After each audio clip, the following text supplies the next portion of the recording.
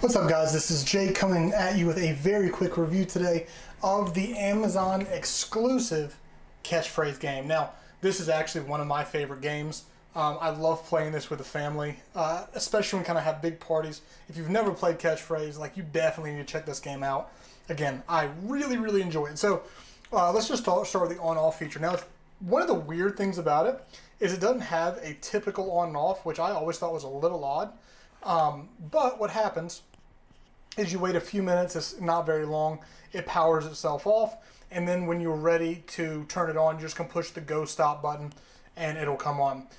You have your two teams, so as you're going through, when a team gets a point, all you do is select Team 1 or Team 2. You can see here the categories: the world, variety, entertainment, everyday life, fun and games, and then the world again. So you have plenty of categories to choose from. If you're not familiar with the game, right, you're going to push go to start it. It's going to start going. Once the person says that, you click next, and so on. Then once it runs out, you can hear the clicking go, it'll speed up, the buzzer will go off, and then whoever won, so it'll say Team 1 won, or got that point. Well, it's got to finish first. You might want to skip ahead a few seconds in this video. I won't let it go through the whole thing.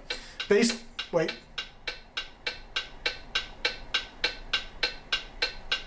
And it's about to go off. Seat of your pants. So it speeds up twice. You have the regular tick, a little bit faster tick. Now it's kind of in your urgent tick. And I do want you guys to hear the beep, just so you know. And there's your beep. Which team won? Team 1.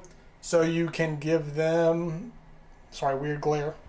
So you can give them the 1 point and then go from there. So really simple. I could have just pushed stop, didn't think about that. So if you're looking for a fun game, especially with a group of people or with a family or whatever, I highly recommend grabbing the Amazon exclusive catchphrase game.